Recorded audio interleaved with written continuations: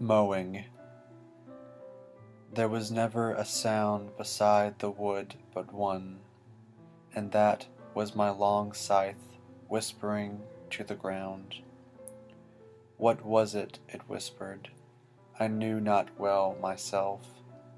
Perhaps it was something about the heat of the sun, something, perhaps, about the lack of sound. And that was why it whispered and did not speak.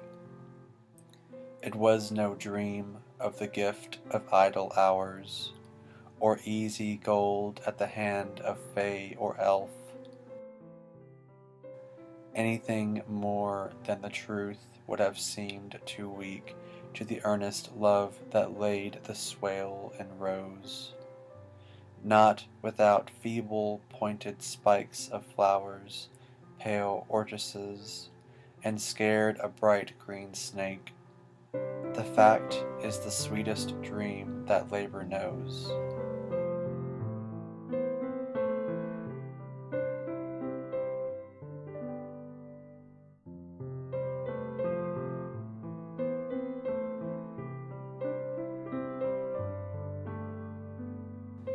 My long scythe whispered and left the hay to make.